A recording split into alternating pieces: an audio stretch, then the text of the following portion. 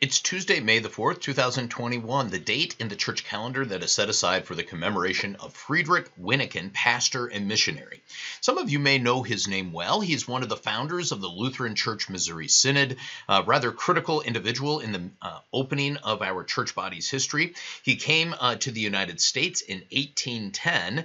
He ended up becoming a pastor initially right in Fort Wayne, Indiana, was one of the founders of Concordia Theological Seminary in Fort Wayne.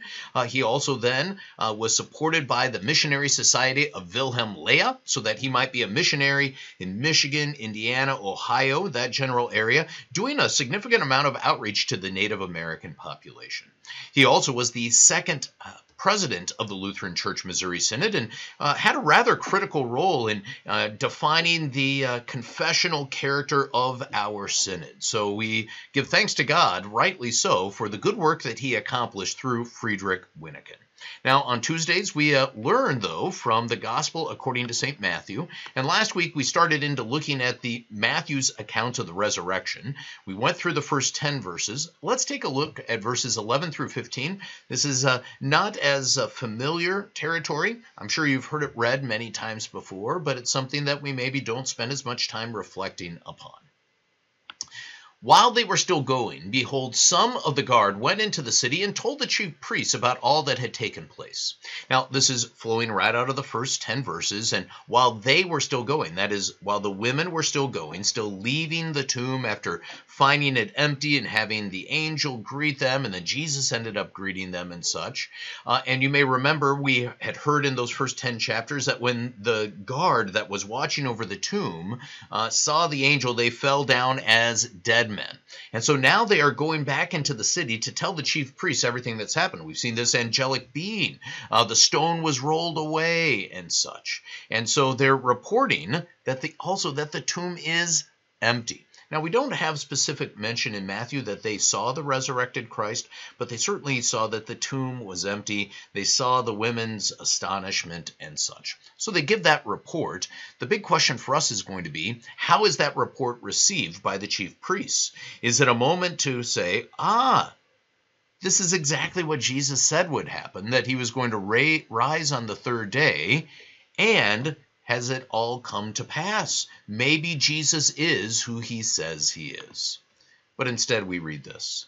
When they had assembled with the elders, that would be the chief priests assembling with the elders, and taken counsel, they gave a sufficient sum of money to the soldiers and said, "Tell people, his disciples came by night and stole him away while we were asleep.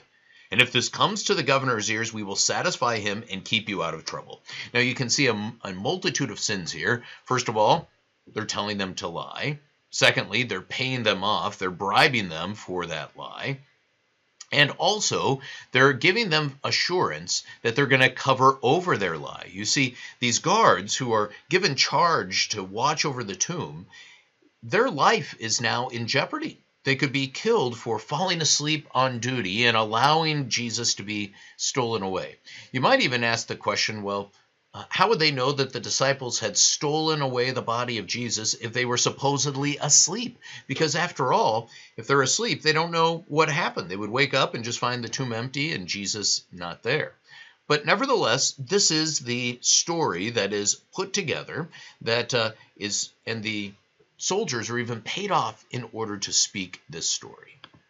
So they took the money and did as they were directed. Now, there's an opportunity for us also maybe to think about how our own motivations at times can be suspect, how we can be bought off. Maybe not bought off financially, that certainly can happen, but bought off otherwise, that in order to ingratiate ourselves with others, we will do what we know is wrong just so that we stay in their good graces. It's a moment for us to repent of when we too are manipulated by others when we know what we're doing is wrong. And this story has been spread among the Judeans to this very day. So Matthew tells us, and he's writing probably 20, maybe more years after the resurrection of Christ, that this story is still circulating out there, that this is how people are explaining why they don't find the body of Jesus anymore, that it was stolen away by the disciples and such. That's why his tomb is empty. It's interesting that there are false stories that just perpetuate. This is true often with propaganda. We see that with political propaganda. False stories are put out and they remain in place because they're never properly refuted and such. And even if they're properly refuted, people cling to lies. And that's certainly a big part of what is here. That seeing should be believing. But in this instance, seeing is not believing for them. They've got the evidence right before them, but they are so committed to a specific belief that they refuse to go with what is actually in front of them, an empty tomb. So this also becomes an opportunity for you and I to pray that the Lord would be at work, the Holy Spirit working through the Word, to convict all people. We can set forth good apologetic evidence regarding the death and resurrection of Christ, the most well-attested event of ancient history, the life, death, and resurrection of Christ. The evidence is overwhelming, but people cling to their own positions because they have so much invested in them. So let's pray that the Holy Spirit works through the preaching of the gospel so that people first come to faith knowing the goodness of God in Christ, how he has won our salvation, and that therefore also they would take hold of the good message that he is risen from the dead. Let us pray. Lord God, our Heavenly Father, we give you thanks and praise that you brought forth your Son from the dead in order to bring us life everlasting. Be at work among all people, so that they too might rejoice in the empty tomb, not explaining it away, but instead rejoicing that your power is sufficient, not only to raise the dead, to raise your Son from the dead, but even to go about the far greater miracle of forgiving our sin. Through Jesus Christ our Lord. Amen. The Lord be with you.